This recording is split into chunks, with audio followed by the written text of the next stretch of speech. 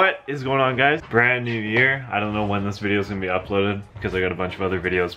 But today we are going to be working on the Mazda 3 and we are going to be taking off the trunk lid and putting on a new trunk lid back there. Got a trunk, so if you guys know, the Mazda 3 has the GT wing bolted into the trunk that is on the car right now. And a while ago I went and picked up a new trunk lid without the wing because I don't like the wing on the car. And since Christmas is over and I don't have the Christmas lights on the car anymore, I decided that we'll be swapping it over today. As this video is being made, the trunk situation with the leak hasn't been fixed yet. We'll probably diagnose it later on today. I don't know if I've made a video on fixing the issue yet. We will see when obviously this is uploaded. But anyways, we're gonna get straight into this with the trunk lid swap. I'll show you step by step on how to do this. This trunk lid for 10 bucks from a fella selling it on Craigslist who bought a parted out one from a wrecker. It's not brand new by any means. It has some dings and scratches on it, but with the one that's on the car already, it's probably a lot worse, especially with the wing. Just makes it look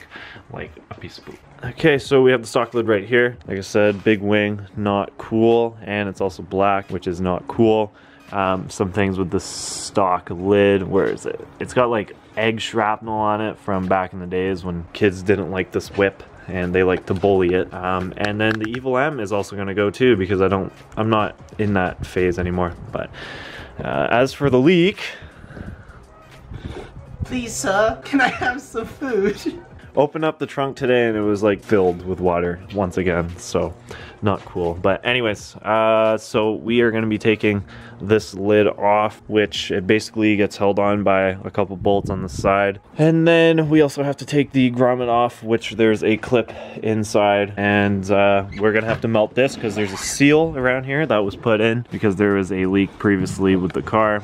So we'll melt this out and basically just pop this out, take all these off, and then just replace it as that. So let's go ahead and get started with today's video. This is the clip that connects, so we'll be removing that, and then the new trunk also comes with a clip. So if we come in here, this is the new trunk. Like I said, a couple dings. There's a dent right there, and I think there's scratch. Other than that, it's got fresh badging and a nice badge.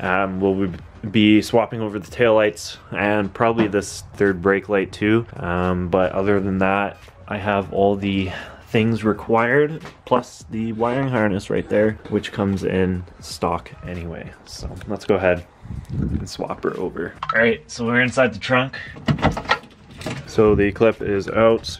We melted this, got that piece off. Now we're gonna go ahead and take these bolts off.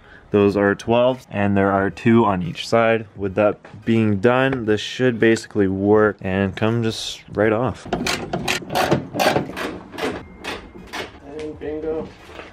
Ooh, bingo. Nice. Freedom.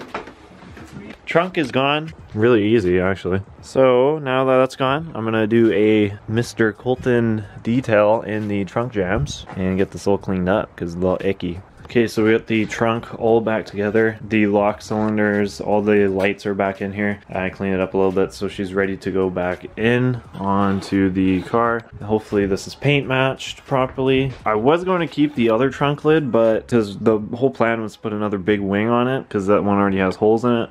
But I think I might just keep this as the main one and just kind of keep that one in case, because this one's a lot more cleaner with the paint. I don't really want to put the other one back on and do all this again, so we'll see. Obviously, because this car is going to have a repaint, I don't know, because this is going to probably come off anyway, so she's ready to go back on.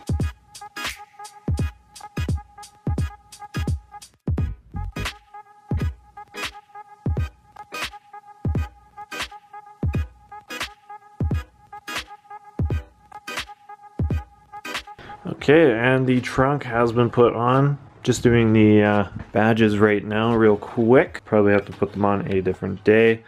But anyways, don't need to film that. I've done so many badge videos. But anyways, trunk is all good to go. Very glad with how it looked. And the trunk is also in better condition. So thank you all for watching today's video. If you enjoyed, make sure to hit that subscribe button for more content with the Mazda 3. Still fixing the leaky trunk. It's gonna be a weekend project. Hopefully figure something out with that because it's getting a pain. Other than that, keep it real. I'll see y'all in the next one.